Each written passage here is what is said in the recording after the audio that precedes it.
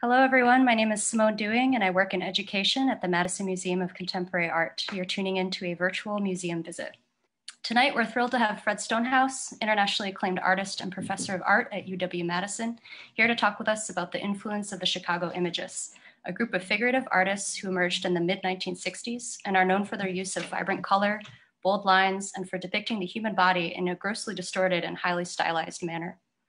Over the years, MMoCA has received a generous donation of nearly 100 works by the Chicago Imagists from collectors Mark and Judy Bednar.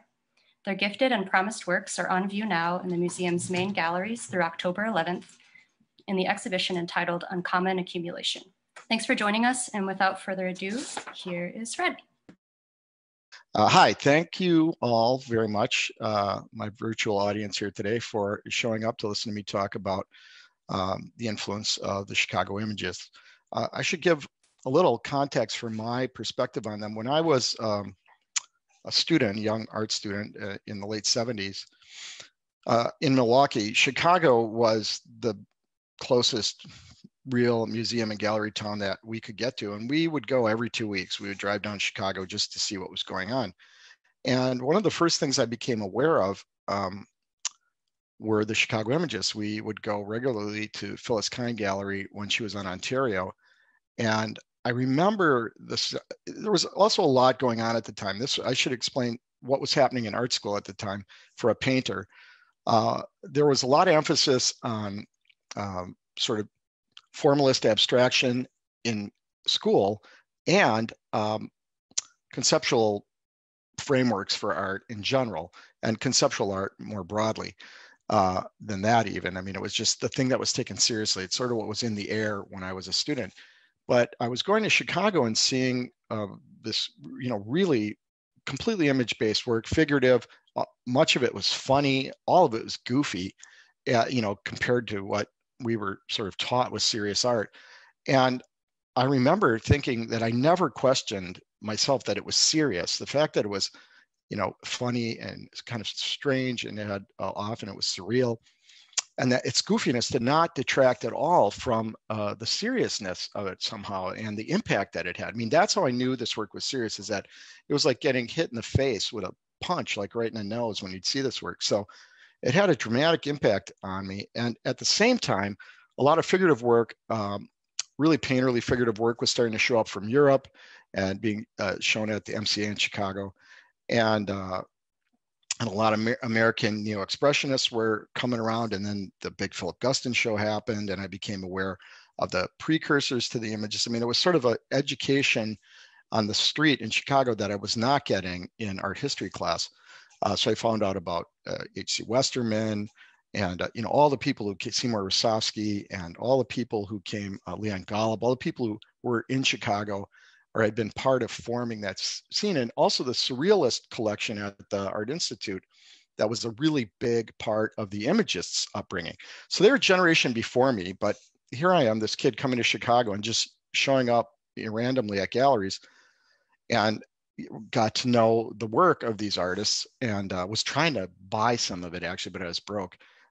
So I really was responding to this work in the best possible way for me. I mean, that's sort of the trigger that for me, that I know I really take something seriously when I want to own it. So I eventually got to know, or at least meet, a number of the Chicago Imagists, and really my career started in Chicago. The first solo show I ever had was in Chicago. So I kind of became a part of the scene of figurative painters that were there, that were formed looking at all this figurative work. So one of the things that really struck me in a lot of their work was the fact that they were allowing themselves to see. I mean, they were mostly students. I think maybe they were all students at the Art Institute. So they went to school in this renowned, this fantastic art museum, right? So they knew art history, but they were allowing themselves to look at things, a lot of vernacular sources. And there's the whole Whitney Halstead story about how he was encouraging them to look outside of the academy and look at other sources for inspiration. And they absolutely embraced that. And I think that was really eye-opening for me because of my own sort of working class background and all the things that I had grown up not thinking about necessarily as art, but thinking about as powerful visual experiences before I even knew what art was. And then here are these people looking at the same things and getting attention for it. And that there were a group of them spanning more than a generation, honestly. So it was just like things clicked for me. It was like the perfect time for me to really feel like everything that I cared about, because my work is very image-based. And I always had that strong image impulse in my work. It was like where all my most powerful experiences happened was in the making of or the seeing of images. Here was a group of artists that were just unashamedly like embracing the idea of like cooking up images that were referential to the real world, but were so clearly a construct of the imagination. And they were drawing from all over the place, of course, comics and folk art and outsider art, and when people didn't even have a name for that necessarily yet. So it was a powerful place for me to be. So I've been looking at it for years and years and years. And a number of things have struck me about a number of the artists. So Roger Brown was one of the first people I had seen. So one of the things about Roger that, besides the kind of very blunt way that he painted, I mean, it had a kind of, dumbness to it, honestly, but a sort of, completely seamlessly beautiful dumbness to it. And by dumbness, I mean that in the best possible way. It just was so blunt and, stylized. Just the look of them was really striking.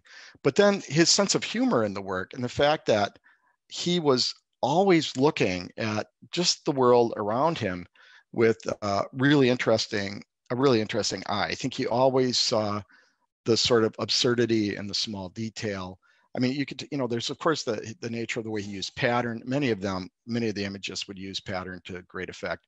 I mean, Roger Brown certainly is one of them. But I think the thing that really hit me more than that, I was more attracted to his sense of just the sort of absurd moment that you can observe in daily life. And I think he was always commenting on how we live and how we see and how strange it really is to look at how the most normal things can become very strange. The idea that the extraordinary exists in the everyday, depending on your perspective and how you look at things. I mean, this is a perfect example of it, this piece, Topsy-Turvy, which it takes you a minute to figure out what's going on. And then even when you figure out what's going on, you're still not sure what's going on. So that sense of the sort of absurd interpretation of the visual world, I think really hit me. And also this idea, not just with Roger, but with all of them. I'm going to go to the next piece here. Is this going to lag on me now? Spacebar maybe? Why is it not letting me advance? Let's see. Oh, I guess I just click on it. Maybe it's just really lagging. He was very famous for his sort of voyeur scenes where, he's looking into homes and apartment buildings, and there's often, sort of, naughty scenes happening, people having sex. I think this one, there's all sorts of sexual stuff going on in some of these scenes. So, at first glance, you look at a painting like this and you think, oh, it's this sort of pattern painting. It's about this stylized sort of sky and these very stylized buildings and silhouettes. And then you realize that there really is this idea of the, what's going on if you're just paying attention. That's sort of like Hitchcock's Rear Window way of looking at the world and seeing, spying on other people's private lives, and the humor and absurdity of that, I think, just that was legitimate subject matter, I think, for me and for a lot of artists. And I don't know if everybody's aware of this, but they're having a renewed influence on a lot of young figurative painters. I mean, I was young in the late 70s and early 80s, young artist, but young artists today, people half my age, are being influenced, like Julie Curtis, who is, and I think living in New York, but her work is really influenced by the Imagists. And there was just a whole slew of people. I mean, I didn't write all of the names down, but I see them constantly. They're getting a lot of attention. People whose work is clearly influenced by the Imagists. So I think that, when I was just a generation removed from them, and I saw them as being this crazy, almost outsider thing, right? Like that mostly was only getting attention in Chicago. At that time, I don't know that, I mean, very few of them, if any of them, were showing in New York at the time. They were showing in local galleries in Chicago, mostly False Kind. And then little by little, they were starting to break into New York, but they were still not really recognized as being significant outside of the Midwest. In the way that a lot of us felt they were, and you know, many years later, now their real influences kind of has trickled out into the art world. I mean, I think they're still maybe a little underappreciated, but they are gaining in influence and in the art world. I think they're being looked at very seriously now by young artists. It's for the same reasons they influenced me. I mean, I know things go in cycles in the art world, but the fact that they were, most of them, able to have real careers as artists from the Midwest was also a real testament to me that you didn't have to necessarily bow down to whatever was happening in New York to consider yourself a serious artist, that you could just be a goof and, you know, make this kind of work in a serious way. Now, Bob Lutstutter is, I mean, he's considered an Imagist. He's a little bit outside of it. I mean, he was slightly younger than the first generation Imagists, and he's slightly older than me.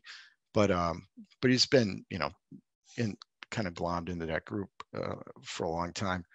When I first saw his work back in the early 80s, probably, I was just sort of blown. And he did not show a Phyllis Kind at the time, if I remember correctly. I think he might have shown at Zach's or, I don't know, somebody else.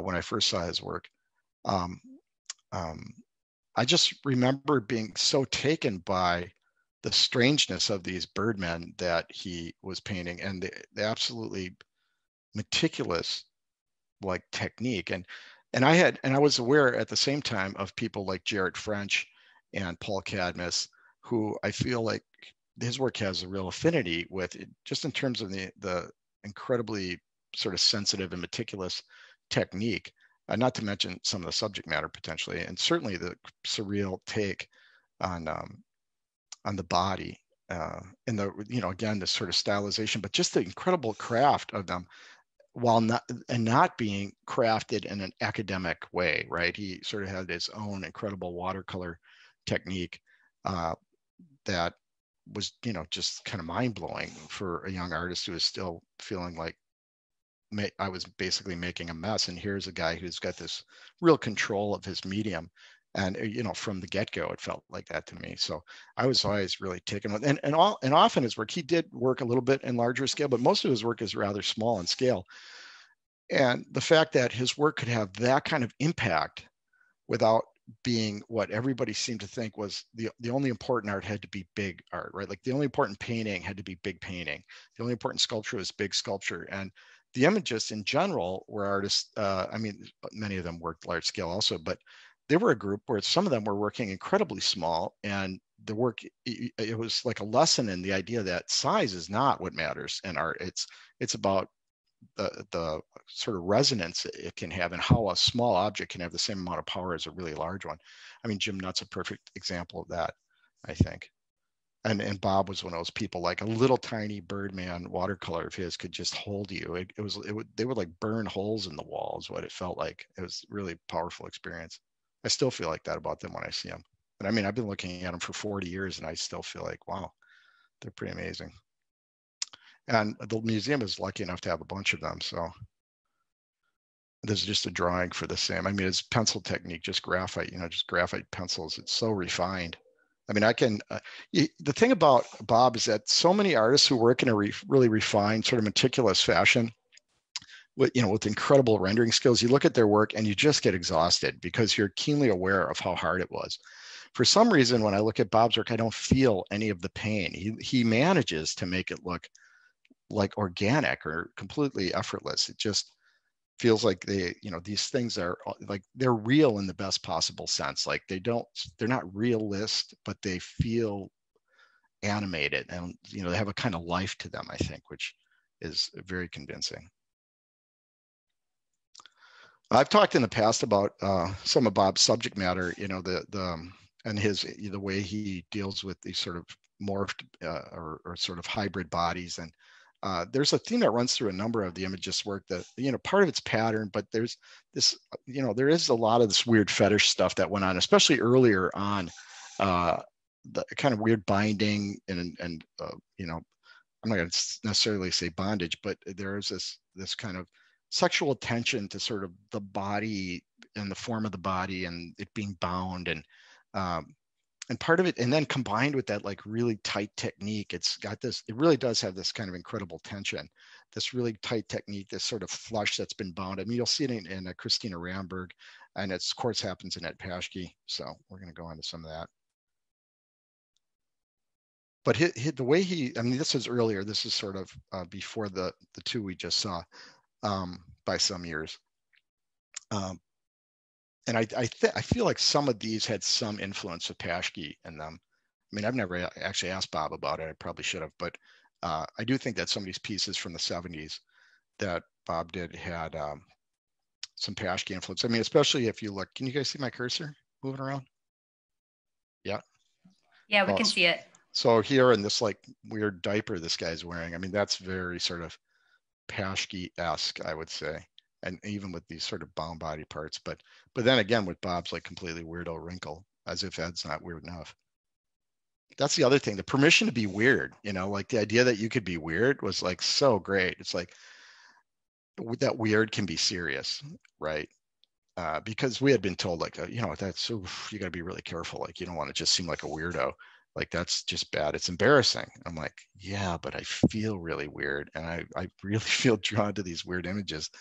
I just am like, I experienced them in a visceral way. And I, you know, so I was like really attracted to that. And then to see these artists doing this very seriously is like, okay, I don't really care what the force says. I'm just going to go with what I see happening around me because I want in on this, you know, this sort of weirdness. I'm loving it. Here again, another is, you know, incredible piece of watercolor. This is a little bigger for him. It's kind of a big head. It's almost 20 inches square. But like, I honestly, I've you know, talked to Bob over the years and I don't know what, I couldn't tell you what we ever talk about, but we never talk about the content of his work. And I feel like every time I leave him, I'm like, why didn't I ask him what that's all about? I never do. It just seems like such a natural part of him as a person. I'm like, well, it's just him. Right. But there, these like this weird block, like, I don't even know what that block is. It's like a fake beak or, you know, I don't know. The piece is called Toucan. But the way it's tied to his face, it all seems like, you know, weirdly fetishistic sexual stuff to me. But I've got a sort of funny story. Well, I'll wait till we get to Jim. Here's Gladys Nilsson. And, you know, I knew about Warrington Colescott's work at the time. And I always felt like there was some kind of connection there, that the way Warrington worked in etching and the kind of comically stylized figures that he used and Gladys's, I felt like had some sort of kinship. But the thing I really loved about Gladys's work was really her watercolors, the way she worked with watercolor. And it really influenced me in a big way when I was, say, 20. The way she would work with it in a kind of tight contour, but then let watercolor bleed, like you see these beautiful sort of, you know, bleeds of watercolor inside the figure. I just stole that technique and did it and all over the place for a long time. All my watercolors had this Gladys Nilsson. I mean, the figures were different, but the technique was very similar. I still think, you know, looking at them, you could just get lost in the paint on these, that they're just lovely paintings. I mean, I can just sit here and stare at it. I mean, they're so complicated, you know, and then you'll be looking and you'll feel like it all has a sort of, you know, relatively sort of pastel tone. And then there's this, I don't even know, it's the sort of bottom of this like poop colored skirt down here. And it's so rich. The little weird browns in here. It's weird that the browns feel like the richest moment in these paintings to me. Or at least in this one. And, you know, the other thing is that the work is sort of joyful, I always feel like. And even when I feel like there's weird stuff going on, I should have talked about the title on that one. It's the goofy titles that they would often use too. I was always attracted to artists and modules. Artists spelled, I don't know, can you see that? They were often engaged in wordplay, and I don't know, it just all had this sort of playful kind of joyful feel to me. And it was such a positive sort of thing to realize that you could, if you had those kind of inclinations, that it could be incorporated in your art and that it could be taken seriously. maybe it's because I would, you would have had to have been somebody trying to be a painter at that time to realize how sort of transgressive that was in a way. It was so against the grain back then that the fact that they were doing this, I mean, even more so probably in the 60s, but still in the late 70s when I first discovered it, it was like, wow, these guys are crazy in like a really good way.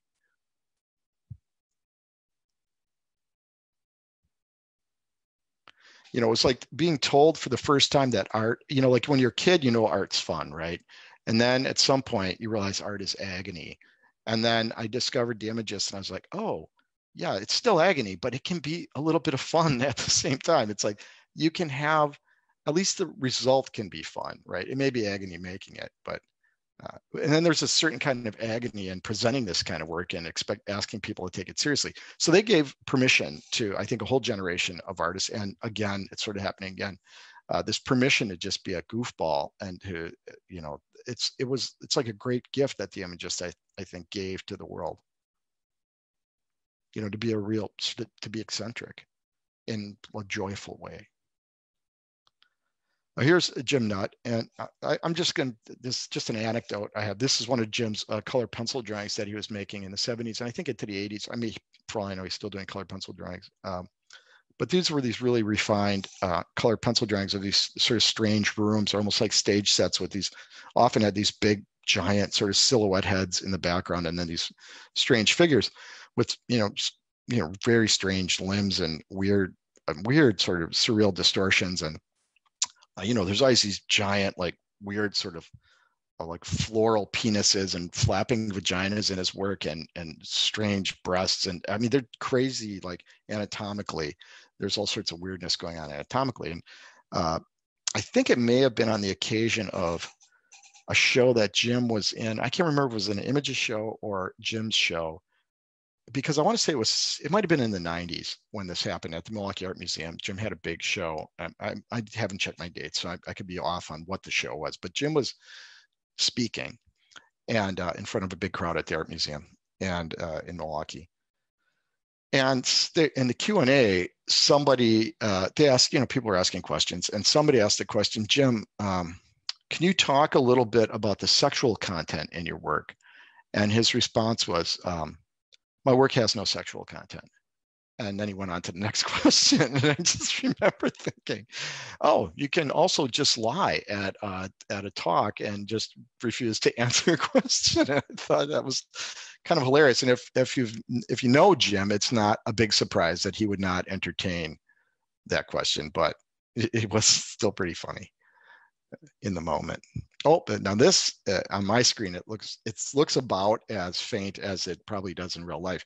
And I'm not sure what kind of paper this is on because I'm not there. If I was, I could probably talk about that. But more recently, Jim has switched to doing these, and I'm not sure what he's doing right now because I haven't seen his work recently, but over more than the past decade, he has been doing these very, very stylized and refined portrait busts. He's been doing them in painting and in these graphite drawings.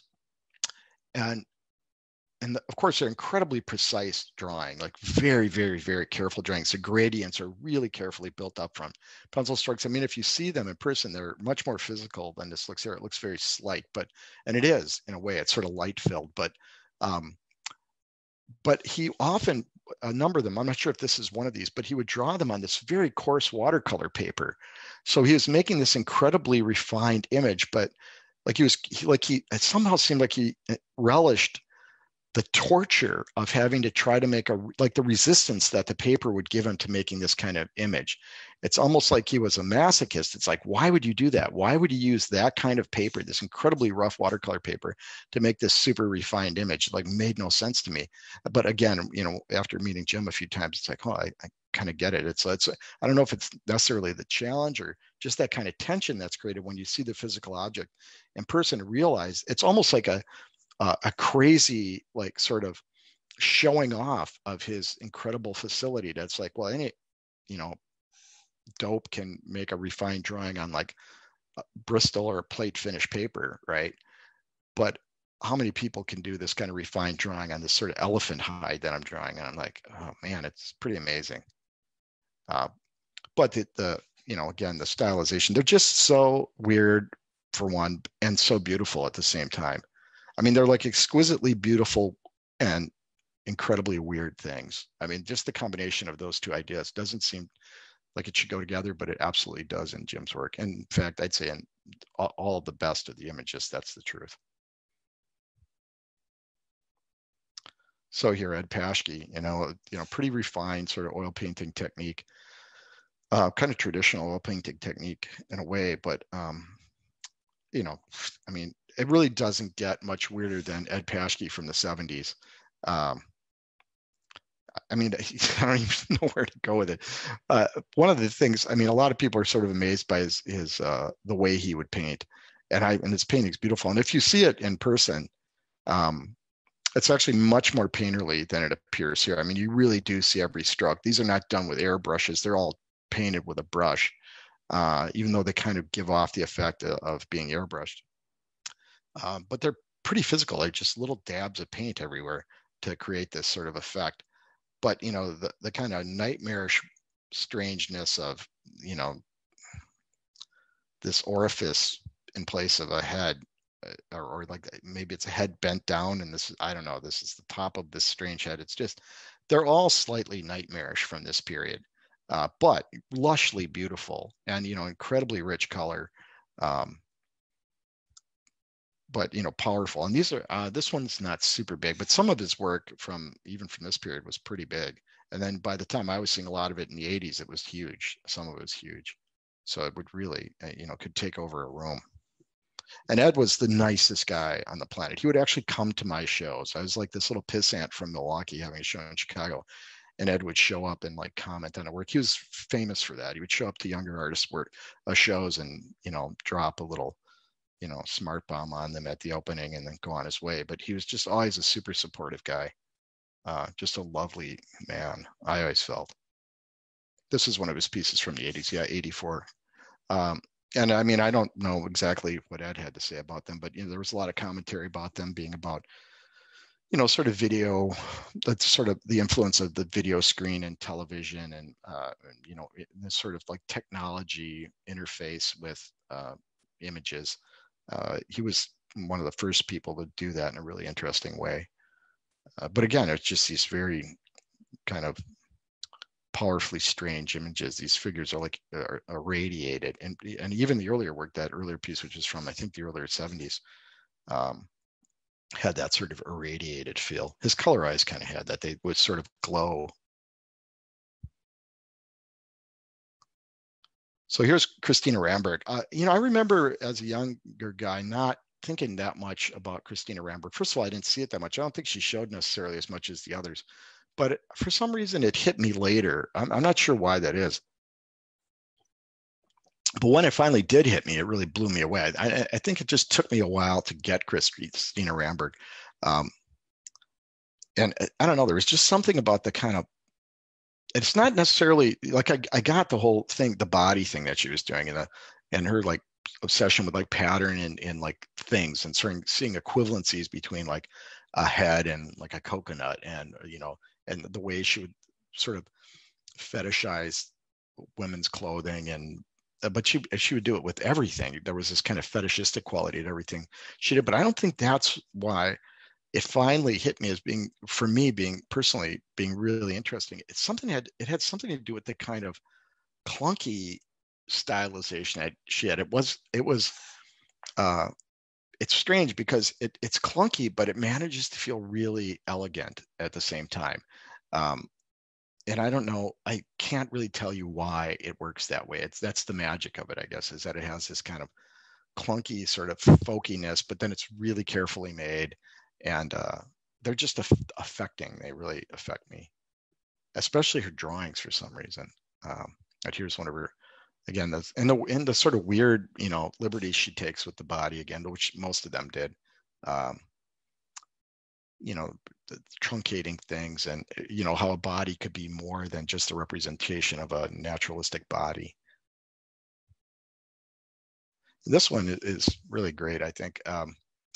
And the other thing I loved about her, and H.C. Westerman did this too in a lot of his drawings, he would always do these self-portraits where he had this sort of shiny hair, And Christina would do this shine on, on things like in hair and in like lingerie. She would do this crazy carefully painted, shine. And I it was one of those things like, oh yeah, that's great, just as an effect. And when you really want to highlight the sort of slickness of something, to do this goofy sort of cartoon shine on stuff. I just love that. I think, do we have one of her drawings? No, we don't have any of her drawings. Too bad. Her drawings are fabulous. She would do these drawings of like just stuff, like, there's like, and then they would sort of mutate on the page. She might do a whole thing. I'm not sure. I'd have to check on this. And I don't know if Mel is listening in. She probably knows this. I feel like Christina must have been a Ray Yoshida student at some point, because there were certain things in her drawing. Well, her painting for sure. She was certainly connected with Ray. This, this idea of creating sort of sets of images that sort of morph as they move through the set. So I can't remember exactly, but she would have like a drawing of a candy bar, and there was a cut candy bar. And as it went, like by the end, it sort of becomes a ham or something. It's like always just playing with variations on a motif and the idea of morphing form. She's really good at that. This is an early Carl Wortham, I think, 69. Yeah, his work, I feel like his work and Jim's work from that period were more closely related. And then Carl sort of moved into this, kind of stuck with this sort of graphic quality of this early work, but he moved it into like a really interesting sort of toy-like refinement that came later. Like this is sort of, I don't know, like a little more shockingly weird, and later it becomes more, this is pretty playful too, in my opinion, but it's maybe seems stranger. And the work later becomes, and the way the figure-ground relationship works in his paintings changed also as he went on. Then more like this. This is, I think, a colored pencil drawing, right, or pastel on paper. But this is his later paintings. This is from the 80s, but his paintings became more like this. I think he famously has a collection of all sorts of tchotchkes and weird things and toy robots and whatnot. But the work became, it's not always super symmetrical, but I think it's really strong often when it's very symmetrical.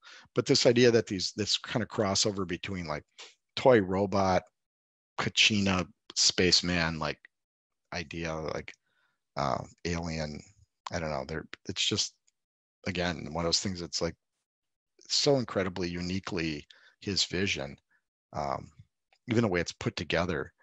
It's one of the reasons that, I can't speak for them, but I feel like they're looking at outsider and vernacular sources allowed them to come up with all sorts of inventive ways to create figures that were non-academic standard. These were not Academy approved methods of making things. I feel like, though they're really refined, they were just sort of inventing their own way of seeing and making things. So, again, now we're seeing a lot of younger artists being influenced by their methods and their imagery.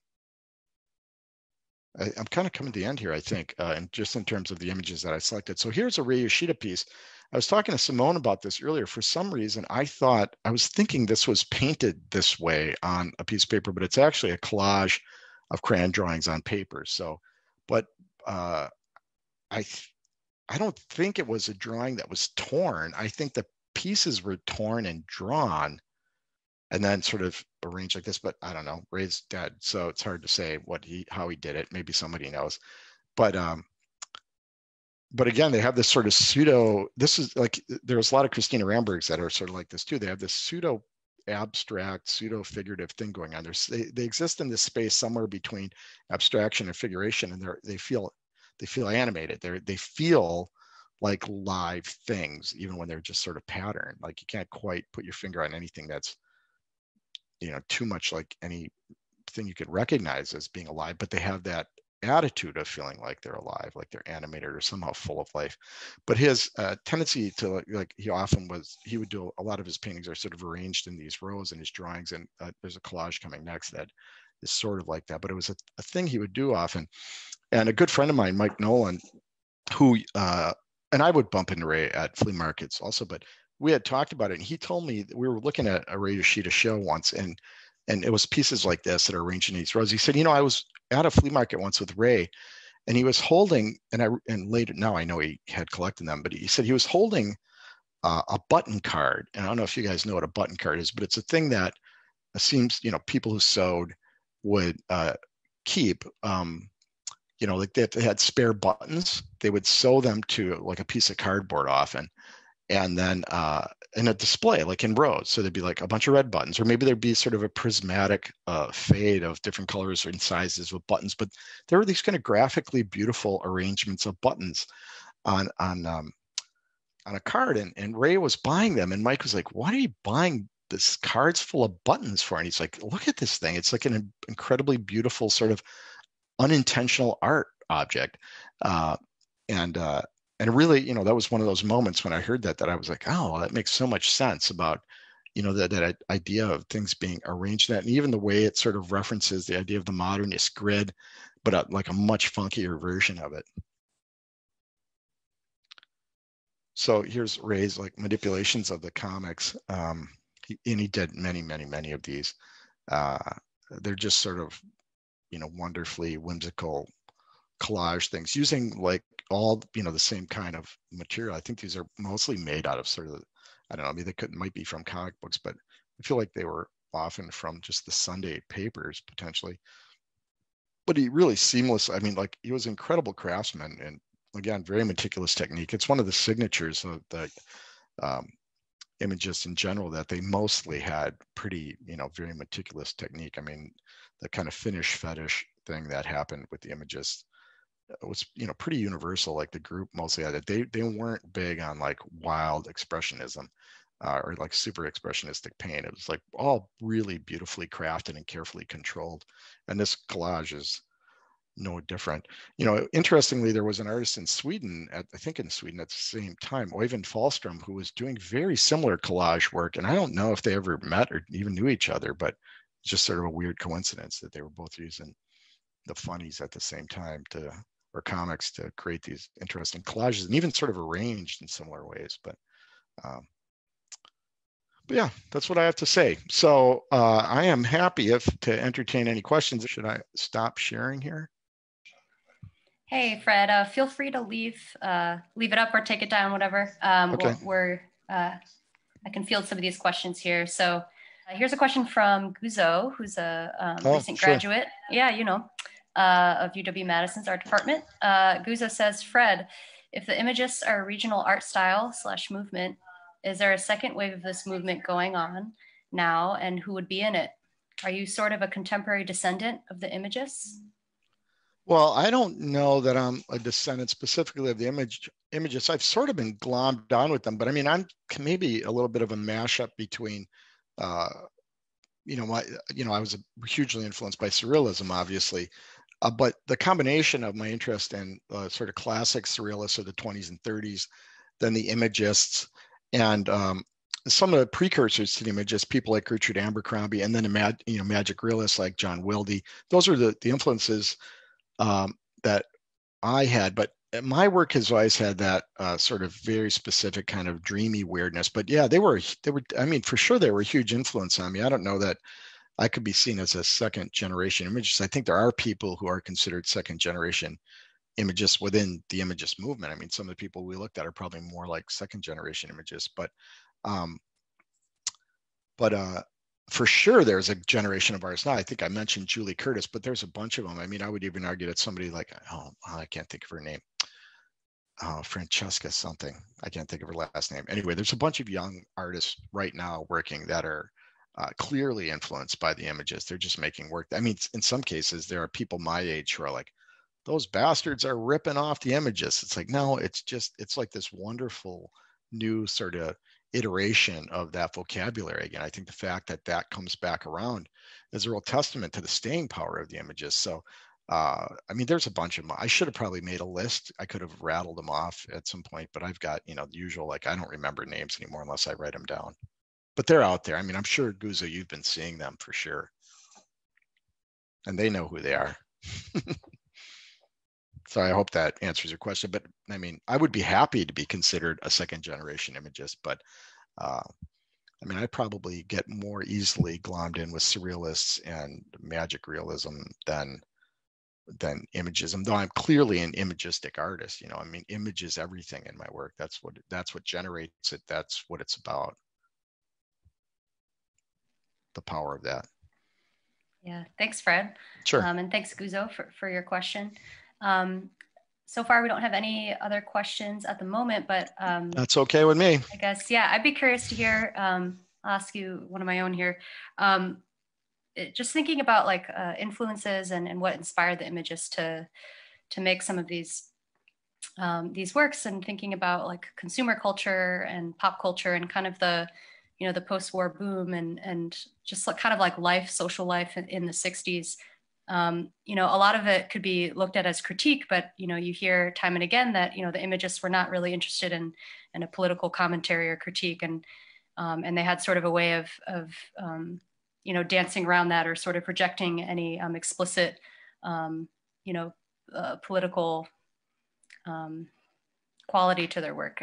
Do you have thoughts about that? Yeah, I do. It's sort of interesting, especially because they were, children of the 60s, and they were growing up during civil rights unrest and all the craziness.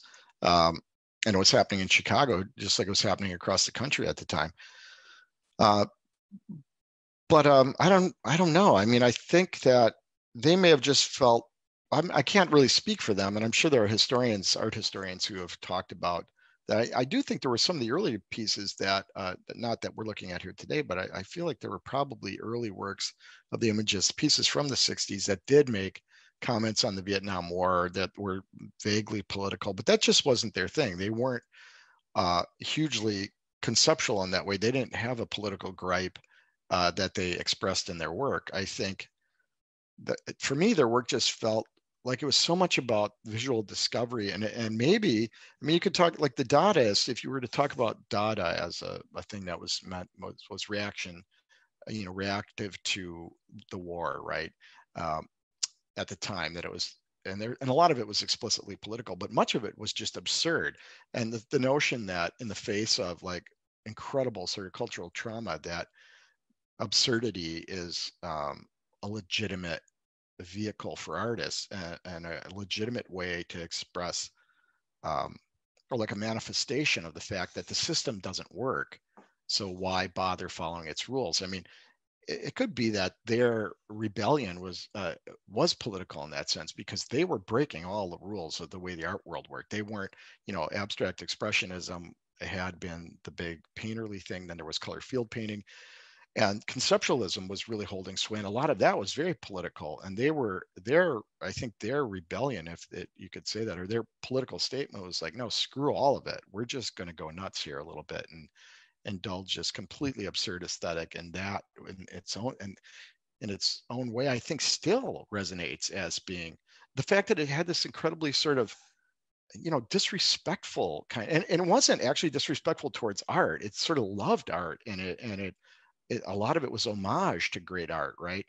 But the idea of the sort of just the academic attitude, they didn't care about it. They were like, they did not want that. And I think the fact that conceptualism at the time was getting a lot of attention, much of it being very political and being cerebral and being sort of embraced by the system and by the way the New York art world worked. I think that their rebellion against that, I think, still resonates today. Like, and it works today. That kind of, it's the way Dada still works today. You can look at, pieces from the teens, and they're still powerful. Not because you even know specifically what the political motive of was it, but just because they're powerful, absurdist things. And that, especially when you're living in absurdly violent and traumatic times, I don't know, or maybe it represents some sort of weird release, I guess. I'm not sure. I'm not an art historian. I just react to things.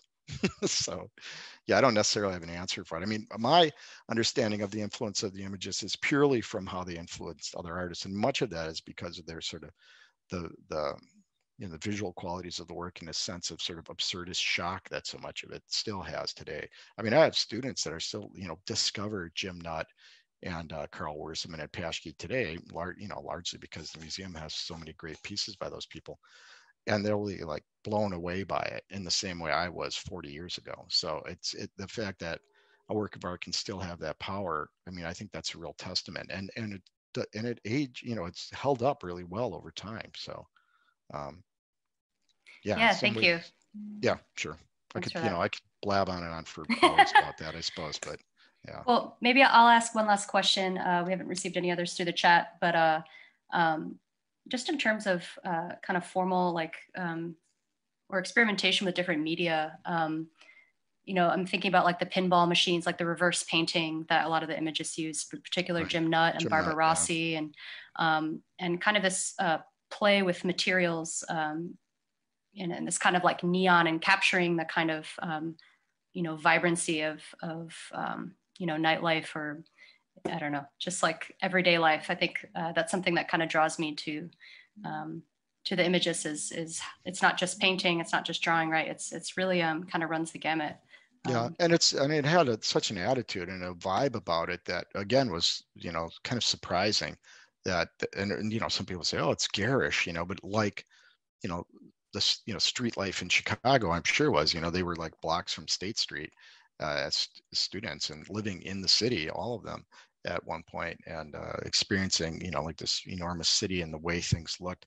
I mean, there, of course, is a connection to pop art, which they were all aware of, because they were all, that was also a huge thing to, you know, going on while they were young, that they were seeing Lichtenstein and Warhol and all the pop artists. So there is a pop sort of undercurrent in the way they made work too, and the embracing of sort of commercial methods that the pop artists use. I think that reverse painting on glass thing that you would have seen on like a you know, a store window or a pinball machine, and of course then the incredibly slick surface that you had, you know, you would have, like, you, no matter how much paint you put on the back of that thing, it's still got this absolutely pristine glass front.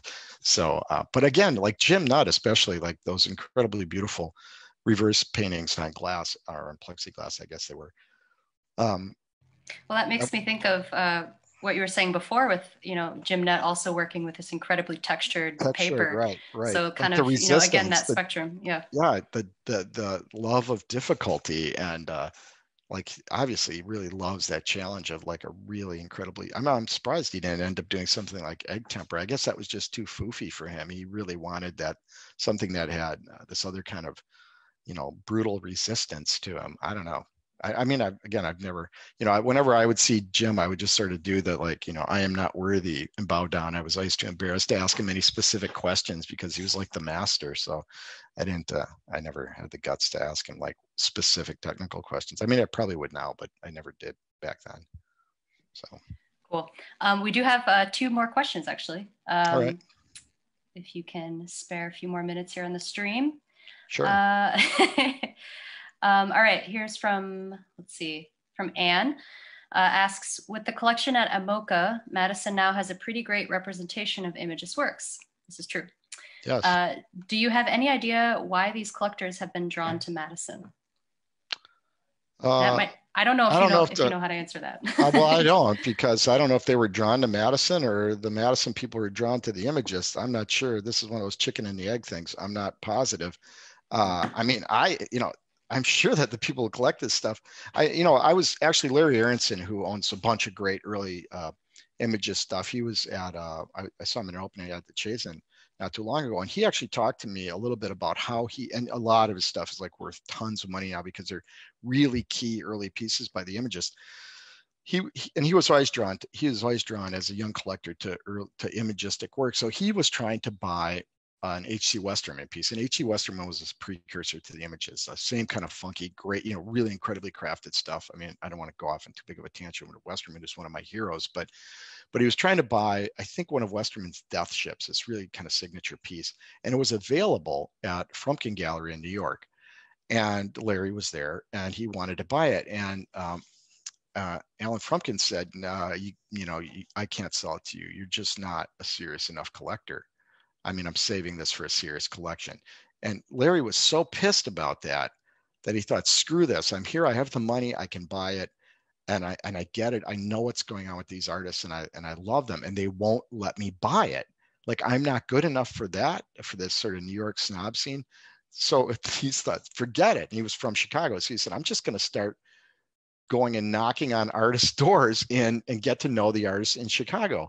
And that's what drove him, according to the story he told me just a year or so ago, what drove him to starting to collect the Imagists back in the 60s, that he was like, I can, I don't care if they don't care about me. I don't care about them. I'm going to just find my own way to get the work I want. And so he was buying directly from artists, I think, early on, and managed to build this, fabulous collection by just ignoring what was going on in New York and not being unaware of it, of course, but sort of ignoring them sort of looking down their nose at this like young guy who wanted to start collecting. Instead of nurturing this young guy, they took a dump on him, and he's like, well, I'm just going to do it at home. And I mean, I think that's one of the things that I loved so much about the whole Imagist phenomenon, is that it was homegrown and it stayed home for so long, and it really left a permanent mark on the Midwest. And I think that in terms of the vernacular of like what goes on in artists' minds, it's like what we were seeing and what we can continue to see. And now the fact that it's like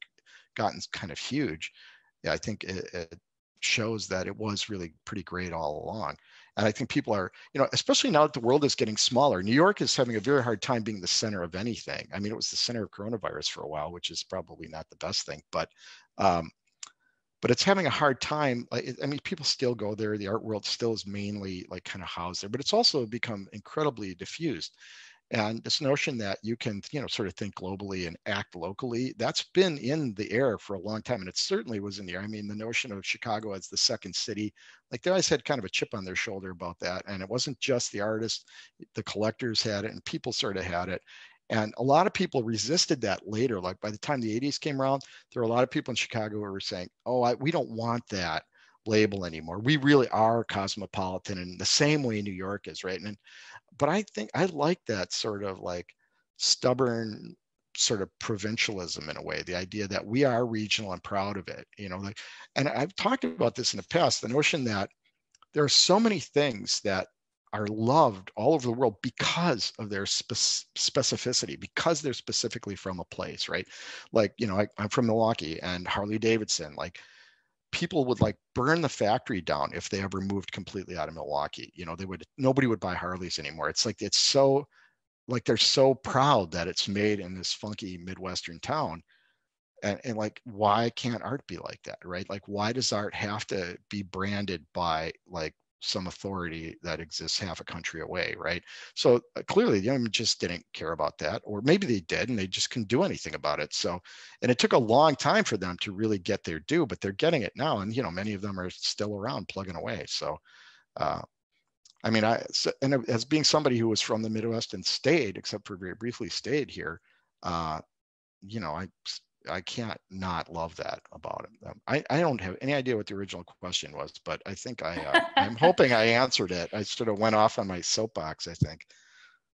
No, that's good. I think that's people want to hear these kinds of stories. I think it makes all the the work richer, I think. So a few more here. I think I'll skip to Shane, who asked, can you discuss the Imagist influence on the Milwaukee art scene of the 80s to today?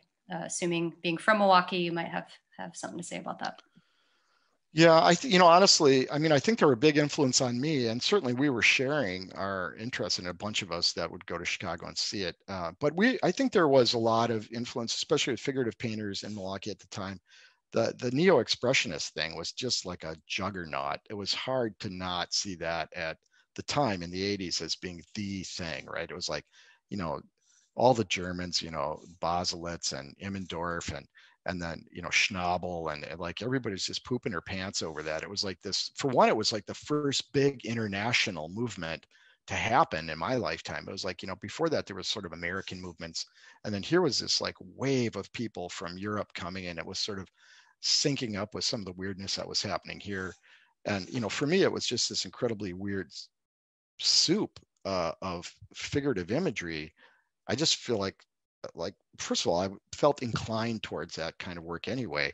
And for me, the images fit right into that. The surrealist, the imagist, the magic realist, the neo-expressionist, and then the big Philip Guston show happened. And there was this giant show at the MCA in Chicago called Expressions. Like everybody went out and bought the catalog. So good, that's the first time we saw Kiefer.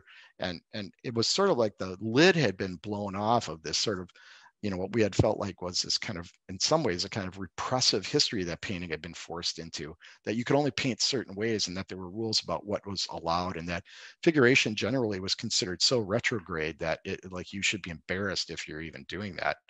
And then when this giant international thing happened, we were like, oh, we all wanted to do it anyway. And we're sort of secretly, you know, like as soon as we got out of school, everybody was like making weird cartoons and strange figurative paintings. And then suddenly this huge thing happens. We're like, oh, I guess it is okay. So we were all, I don't know, it was just in the air. It was certainly in the air in Milwaukee.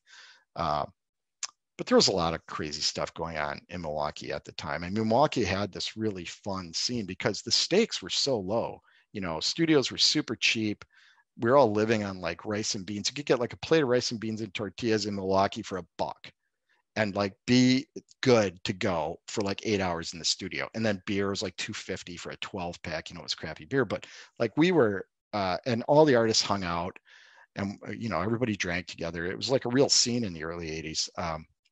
So, you know, I don't know exactly how much influence. I mean, Milwaukee, I think always, again, like Chicago in relationship to New York, Milwaukee, I said, yeah, I mean, if this is a Shane, I think it is, he should know well the attitude that Wisconsinites have towards Illinois generally. Like I didn't, like, because I loved Chicago, but I think Milwaukee generally had like, we don't need Chicago. We don't need New York. We don't need anything. We can live here and just do our own thing, you know, like to the point where we're like, you know, nobody's paying attention to us, so we'll start our own art newspaper and we'll start our own galleries, and because it was cheap, and you know, and the entire range of sort of our art experience was going on. I mean, theater people were hanging out with painters, and there were conceptual artists and writers and performance artists all kind of hanging together, and it was this incredibly fertile scene. And that Chicago Imagists thing and our proximity to Chicago, certainly, I mean, maybe secretly everybody's sort of running down there. I think the theater people were probably going down because of the great avant-garde theater that was happening in Chicago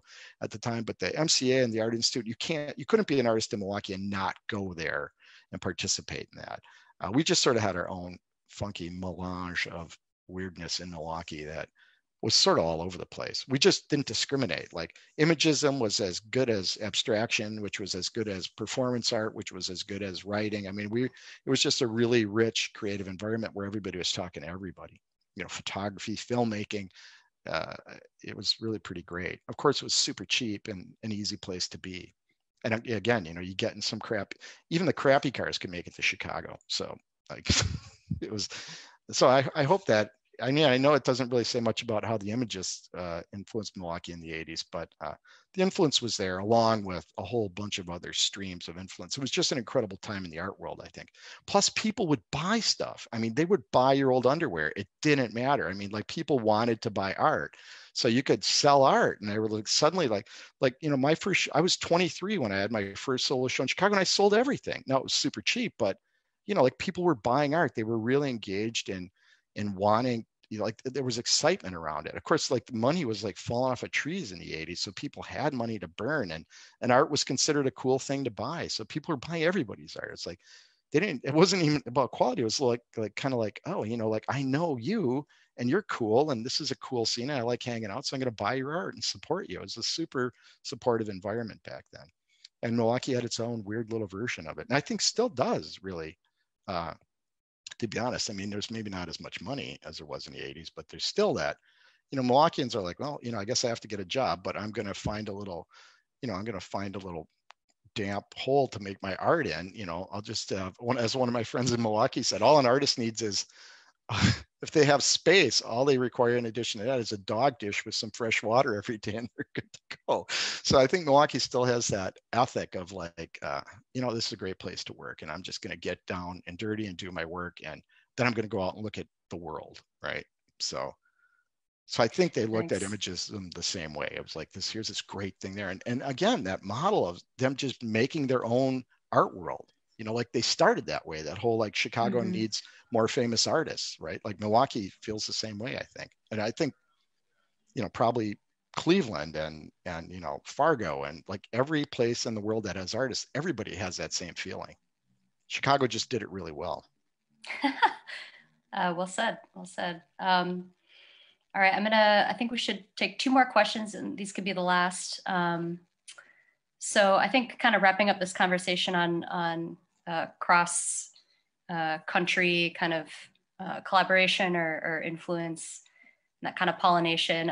Kurt asks, is there a correlation between the quote unquote ready-made aesthetic of someone like Ray Johnson, I think was based in New York, I'm not sure, and Imagists Suella and Roca. Are you aware of any traveling shows between coasts? Back then? Unspecified. I'm not sure. I mean, like I was a baby when they were first happening, but by the time there were traveling shows, I mean, I know there was a lot of communication between the West Coast and Chicago, the whole West Coast sort of Bay Area funk thing and Chicago. There were definitely shows that were put together that traveled of making that connection. But I certainly think somebody like Ray Johnson, in fact, what's the show that's up? I think there's a show up right now with Ray Johnson and who in Chicago at Carl Hammer. There's a show of Ray Johnson and H.C. Westerman. So that's a show that I think probably should be in a museum and traveling, but it happens to be in a gallery, which is sort of great in its own right that it's this really wonderful, crazy show happening in this little gallery. But yeah, I don't know. There's those cross currents between, artists who maybe can be seen as sort of eccentric outliers. It's like they're called eccentric outliers, right? Or they're referred to as being eccentric outliers because the art world still likes to think that there's a mainstream in the art world. It's just, I feel like that went out the window some time ago. I remember even in the 80s, late 80s, which is like in the thick of like the postmodern thing, right? Which is like just sort of an ironic rehash of all the modernist movements, basically. I remember having a conversation. I was having a show in New York and I was talking to some artist friends after the opening. And I remember one of them saying, like, after way too many drinks, saying, you know what? I think I know what the next thing is. It's no thing. And I was like, and we all laughed like, oh, that's ridiculous, because of course there would be and then it kind of was true. There has been since then, since like the late 80s, early 90s, there really has been like no thing. I mean, there's not a thing after that. It's just sort of whatever. It became not like, what's the thing that I can jump onto? It's like, are you interesting or not? And if you're not, I don't. That sounds kind of liberating. Yeah, right? It's super liberating, I think. I really think it's like the best. So this idea of like these sort of eccentric outliers, I don't see them as outliers. Some people take a little longer to sort of rise up from the muddy bottom of the art world, right? To get, rise to the surface. But I think it's a really heartening message that these outliers are, that affinities between people who maybe didn't even know each other are being seen, and people are in like from a position of curators. Like curators are starting to think, oh, look at these strange correlations, these things that were, like I mentioned that thing between Ray Yoshida and Oyvind Falstrom. I don't know if that's ever been shown net side by side before, but somebody should do that. Maybe they have. I mean, it seems like such an obvious connection, but I mean, I feel like those kind of connections were always sort of in the air, and that's still happening now. There are people like on other sides of the planet, especially now that the world is so small because of social media. It's like we don't live in regions anymore, right? I mean, this is right here. This little box is like. Yeah, it's hard to imagine, art life before the internet, right? I mean, for those of us who are making now, and it was pretty great, but artists are never ones to resist change. They're like, like some people are, oh, I remember it too. And it was great. I'm not going to lie. It was fabulous, but this is fabulous too. I mean, like artists are like, all right, I guess this is what I have to do now. I mean, that's one of the great things about, I really think this is true. Real artists, not that, such thing as real artists and not real artists, but I think I'm going to say there is, right? I'm going to say that there are real artists, and then there are people who like the idea of being an artist, but aren't real artists, right? Real artists are like, well, I guess this is what I have to do. And they just do whatever they need to do to find a way to make their art and live their life as an artist, whatever the hell that means. It doesn't mean anything in particular. It just means you manage some way. So if the world changes, you find a way to work. If you're suddenly left in a tiny space, maybe you have to make tiny art. If you're suddenly without a computer, maybe you have to take it to the street. If you find you can't get into a gallery, maybe you have to open your own, or maybe you have an online platform or whatever. I mean, artists will find a way. I mean, creative thinking finds a way. I mean, that's the nature of it, right? It's creative. It creates answers to unforeseen problems. That's what artists always do. That's what they do. Even if they're drawing like realist drawings of eggs, they're going to find a way to like solve some new interesting problem that somebody hasn't thought about before, right? That's why the world needs artists, because they're special creatures and they think differently and they have creative answers to questions that people didn't even know existed. So that's why we're here. I mean, At least that's my opinion. Again, I drifted so far off the question. I don't even Oh, you're know fine. if Now I I'm like, answered I can't unsee this like realistic drawing of an egg. and And I it's want it. wonderful. I want to Yeah, own it's it, it's right. It's like the best possible egg you could have. Yeah. All right, so let's close out this Q&A with a question from Anne, which I think kind of nicely kind of segues into if any of you are watching and you're artists yourselves. Anne asks, many of these artists, as Fred's work too, have a very personal visual style. Can you talk about how you balance a personal visual language with an ability to draw people in or provide access to viewers who aren't familiar with the work? Yeah, it's tricky. I will say that, especially if, they're like one of the, this is a weird thing. Like I've talked about this a lot. The idea that in Europe, this doesn't seem to be an issue. Like the idea of like finding a way to access work. Like I'm just going to tell a little quick story. I was doing a show in Hamburg at a gallery, and the day after the opening, I was back at the gallery with some friends, and the owner had this deal. The owner of the gallery had this really huge basement, and he would store beer for a bunch of the neighborhood taverns. It was in the Port District in Hamburg. And so we always had access to like tons of beer. So we were on all this great like local beers there. So and it was always cold because the basement was really deep. So we were sitting out in front of the gallery. There's some like wooden crates drinking beer. And these two kids roll up on skateboards, like 10 and 12. And they're like, the guy's name was Ralph Kruger. They're like, Ralph, oh, cool, you've got a new show up. And because they knew we were Americans, so they're speaking English, right? And they come in, pick up their skateboards and go and check out the show. There's a 10 and 12-year-old. Like they didn't, and it was a really weird show, but they were like just digging it. They didn't care. And because they're so used to the culture of art being wrapped up in their daily life that they just don't ask those questions. Like, right, it's so deeply ingrained in European culture that people don't need an explanation, right? They also don't necessarily require an artist to have a sort of branded style or a signature kind of conceptual base, right? They are actually always looking for their artists to come up with something new and interesting, and like they love that.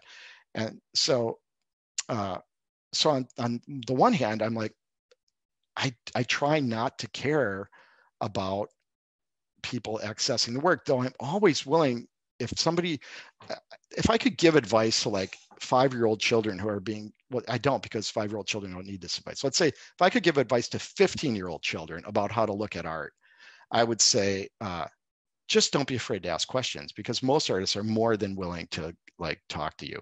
If you don't know, like you can't find a way in to that work, just say, hey, dude, can you give me a freaking clue? Help me out here. And they're mostly be like, oh, and then they'll talk your ear off largely. So the idea of making work accessible, like that notion that work should be accessible and approachable without any help from anybody.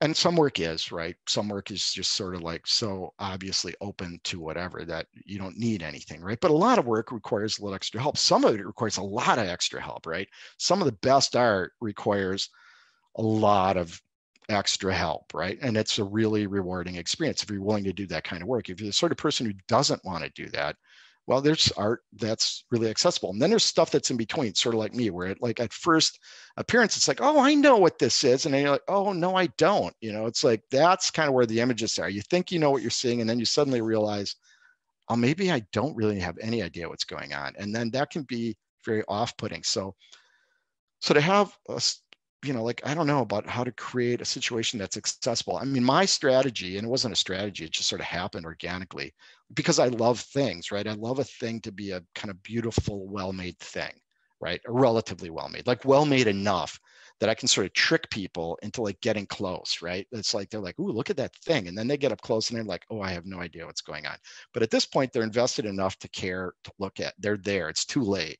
It's like they got up close and then they got poked in the eye, and maybe they regret it and never want to approach again. But, in my experience, once people get close enough to a thing, they're curious. It's like, so I guess I would say, if your work can, sort of pique somebody's curiosity, if you can make artwork that whatever it is, or however it manifests as an artwork, that gets people to say, huh, what's that? Like that's 90% of the battle. I feel like the rest of it is like, they either will or won't get invested. There's not too much you can do about it. Again, I feel like, how far off this question have I strayed here? I feel like No, I think answered it. I think you're doing a great job also of weaving in, previous responses and that, this idea of, is the work interesting? Is it original? Right. Does it make you Right. think? And, Right. not, is it tied to some kind of current or trend that, Right. I mean, not that is that's, hot, right? I mean, there, the current stuff and hot ideas, I love all that. It's like,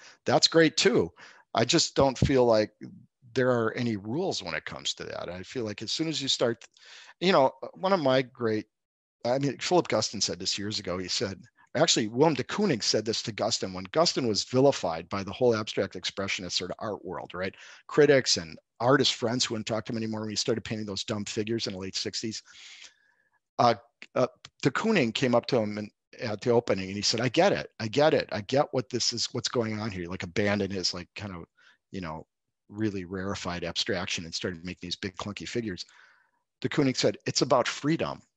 And that's really still the biggest thing for artists. If you feel trapped by some notion of what your art is supposed to be, you've given up your freedom. And so, yeah, I mean, even the responsibility to your own style, if you have a style, and I certainly have a style, I'm constantly trying to battle against whatever that means, right? I mean, I'm not doing a very good job of it, but I try, right? It's like one of those things where as soon as you feel trapped by something, you have to do something to sort of not be trapped, to sort of free yourself from your own habits. And I think people who look at art, I would say, and people may not like this, but I would say they have the same responsibility. Like if you have habits of what you look at, things that you like, it's like, try some fucking green tea ice cream, excuse my language, sorry. It's like, try something different, try something you've never had, like go look at it, make an effort to try something else. We do it in all other sorts of places in our life. You might go buy some crazy socks you never wore before. Like do the same thing with art. If there's something you don't think you get and you think, well, that's not my thing. Well, you may not have given enough of a shot to know if it's your thing. So I don't want to really turn this back on the audience, but I feel like the only way art works is if, really, as a form of communication, is if the artist is putting something out there. The artist is always putting out something that they're trying to engage an audience, always. I mean, almost always. I mean, there are probably rare cases where they give no shits, but most artists are trying desperately to have their voice heard. And I think, and I know there's an audience out there that really wants to hear what artists have to say. And if they're finding roadblocks or frustrations, those don't last long. It doesn't take a lot to figure, to find a space where you can start to understand what artists are saying. Even the most esoteric and sort of theoretically sort of elevated art is still meant to communicate to somebody, right? It has something to say. So, and of course, work like the Imagists, it's like, I mean, it sort of punches you in the nose. I mean, now it punches you in the nose, and that's one of those things where people are like, well, I don't want to be punched in the nose. So that's the way that certain works like make people walk away, right? Well, and I think people are, sorry, go ahead. No, go ahead. I would have just kept going until like midnight. So it's probably good you cut me off. Well, no, I was gonna just add that I think, all people, humans are inherently, conservative out of our need to survive. And so we look at things that are unfamiliar and there's a discomfort and just like an uncomfortability with that. And so I think I love that you flipped that of like, as an artist, try to push yourself and not get stuck, right? But as a viewer too, right? Like why not feel a little like unsure about something, right? And why not approach those with the same amount of enthusiasm that you might something that you feel like you get upon seeing it.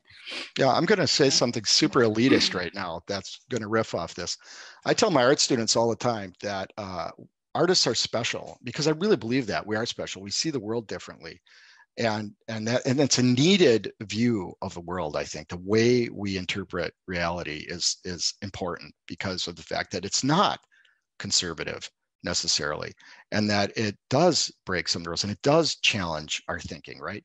And I think that the art audience, now this is where, of course, like I'm being an elitist about artists, right? But I think art audiences should also not should, but do, like real art audiences challenge thinking, right? When you commit to like learning about a certain kind of art, you are not being conservative. You are taking a chance. You are going to this crazy land that artists live in, and you are joining in the experience. You are finishing the communication. You're connecting those two poles, right? You're the one who's like putting that cable on the battery and making the charge happen. So it's just as important what the audience brings to that conversation. And I think often art audiences are so insecure about it because they feel like artists are talking in this like really esoteric language, and they are, but I think the art audience has to understand that they are already very eccentric in their own right because they're interested in art. Just the impulse to want to look at art is, in this country anyway, it's not the natural thing it is in Europe. It's like you're already a special person because you want to be engaged in art, even if you're not a maker of art, somebody who wants to consume it as an audience, that you're already a weirdo. Just go with it and don't be afraid to like fly your freak flag. Just go and ask crazy questions because like they're all pretty much welcome. So I guess that's what I would say. Like we need you. You probably don't need us, but artists need that audience connection, right? And if you are somebody who's interested, don't be afraid to go out there and just make that connection happen because you're the one who makes the connection complete. You complete the circuit. Totally. Thank you, Fred. I think that's a great place to end. I think that's it. Don't be afraid to let your freak flag fly. I think that was some sage advice from Fred concerning the Imagists and making in today's kind of tumultuous and absurd world, right? So thank you everyone for joining. Thanks, Fred, for your time. Thanks everyone. Thank you, Simone. Thanks to the museum, and thanks for putting up this great show. Bye, everybody. Cool. Bye, y'all.